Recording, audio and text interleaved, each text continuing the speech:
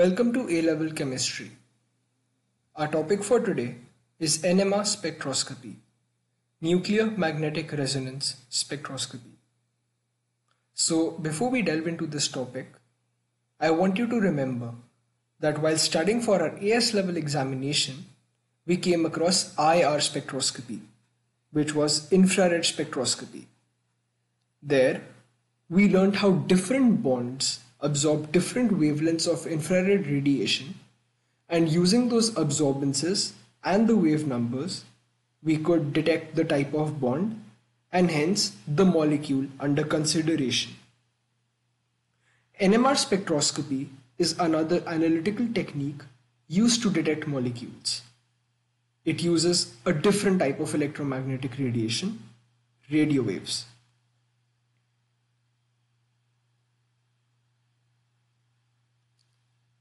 So nucleons, which are protons and neutrons, they have a property called spin.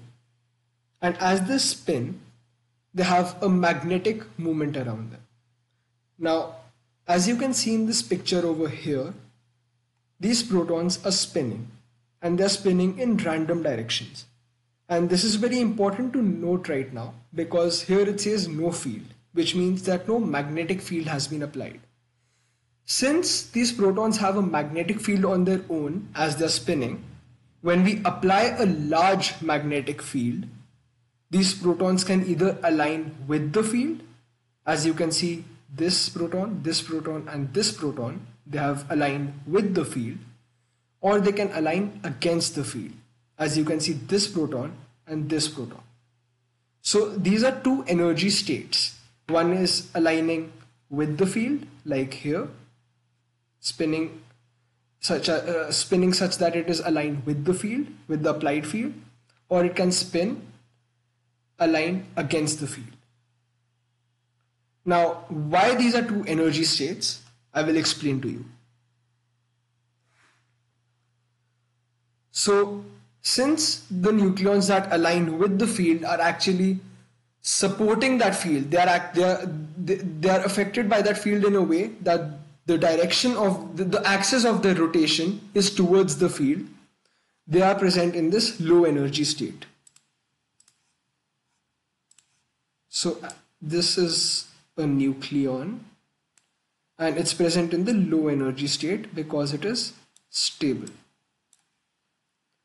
But what if I deliver some radio frequency pulses to this?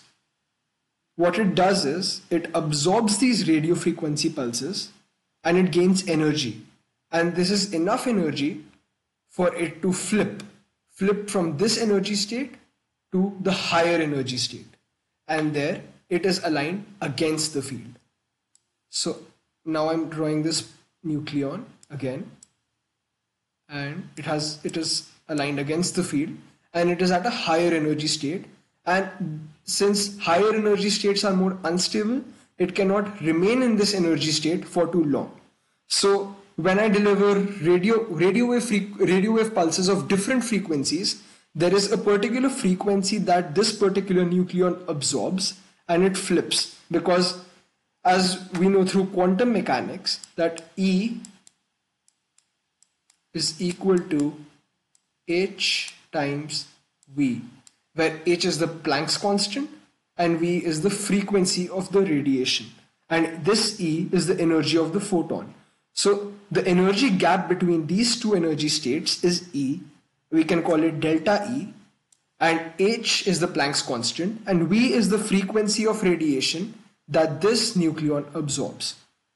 So what happens when I give radio wave frequency to this? So it flips from here to here to the higher energy state, and I remove those pulses. I remove that radio wave emitter. What happens then?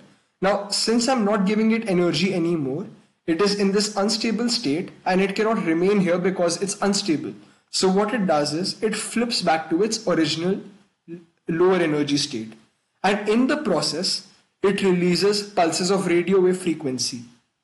So as it flips back to here, we get some pulses of radio wave frequency traveling towards the detector.